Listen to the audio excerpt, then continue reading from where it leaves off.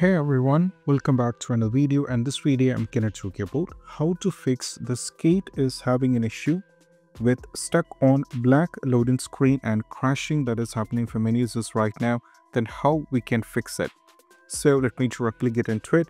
So first of all, what we need to do is we just need to verify the game file. So to do so, we just need to go over here, right click and go to the properties. And from here, what you need to do is just go to installed file, and you'll be having an option to verify integrity of game file.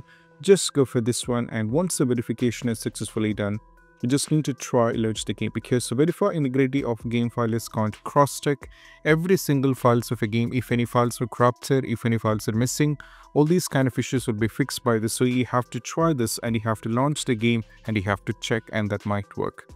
Next one is all about what we need to do is we just need to go over here at the top, click at the Steam, and directly navigate to the settings and go to the storage over here. And right now, as you can see, you have to go to the local disk over here. As you can see, I'm having all the local disks C, D, E, etc. But this will not be the same for everyone. Some of users might be having only one local disk. If that is the case, make sure that you click on add a drive, and you have to add a new drive. So make sure that you have multiple drive over here. Once afterwards, you have to select this and go to the game installed drive. So in my case, I installed the game on E. I have to go over here, then go over here, click on this particular box, or to put a mark on this particular one, then click on move and try moving the game. Most probably you can try moving the game to C. From E, you're trying to move the game to the C, and you have to check, or you can try D, but what I'm saying is you can go for the C. Then once you move the game, you just need to close everything, then go back here, right click and go to the properties once again and click on installed file, and just click on the verify integrity of game file. So you have to do it once again, then you have to check. Next one, launch the game. But the moment you launch the game, what you need to do is before that, make sure that you just go over here any kind of browser or anything. Once you get into this, what you need to do is just launch the game.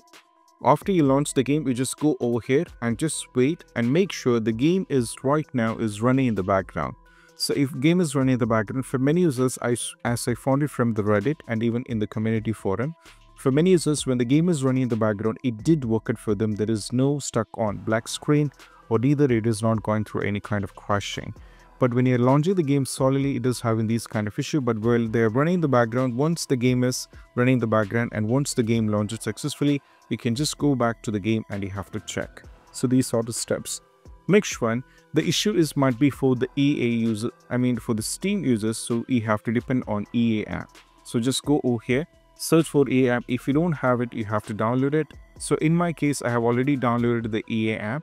So as you can see, so if you're having the trouble, if you already have the game on the Steam, and every single time when you're trying to launch it, you're going through one by one, so you can just go over here.